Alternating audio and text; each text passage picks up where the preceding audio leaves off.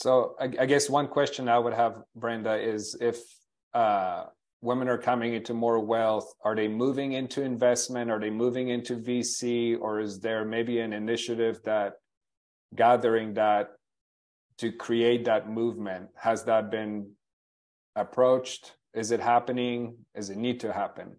Well, what I'm observing is all of the banks have a wealth management division, and they are aggressively hiring women to discuss with women wealth management.